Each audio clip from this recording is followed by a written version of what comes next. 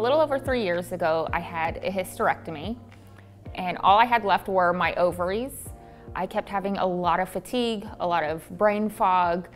I was existing, just kind of going through life, not really fully functioning, just on autopilot. And that's when I knew something needed to change.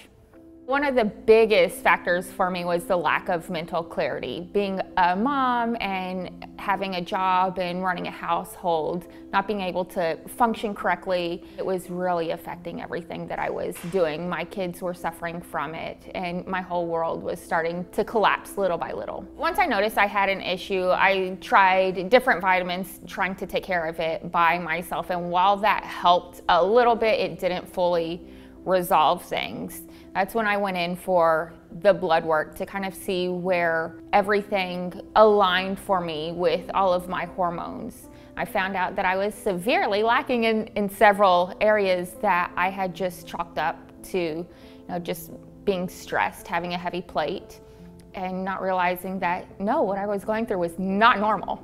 It was definitely affecting my family life as well. I was a ghost of who I really am. It was affecting the way I interact with my children, the way I interact with my husband, so our marriage was under the stress.